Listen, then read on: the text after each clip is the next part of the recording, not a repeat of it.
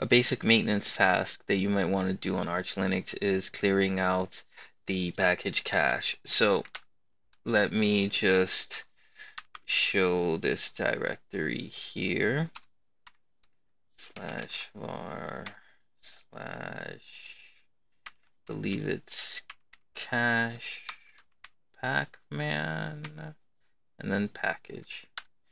So here, when Pacman downloads updates, right, it will store these packages here. And I'm not exactly too sure how many versions are retained here, but this list may become noticeable in terms of like consumption of storage space, right?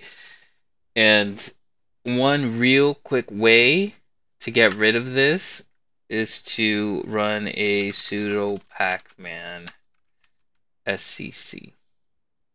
Now this will clear out unused, well, not unused, but all cached packages here, and also unused repos.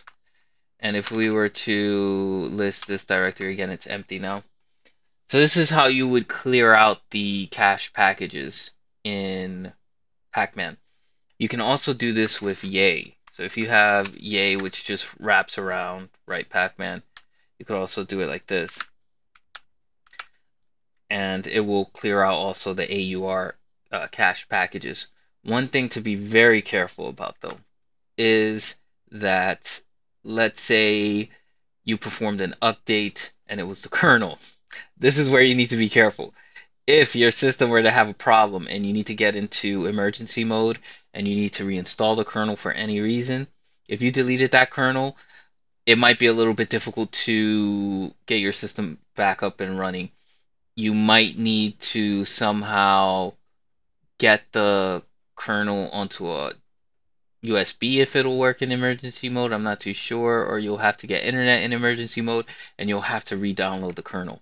So you have to use this command carefully. But it's Linux. We can always rescue our Linux box, right? Anyway, if you appreciate the content, you like this quick little tutorial here on doing some basic maintenance on Arch Linux, please give a like and a sub.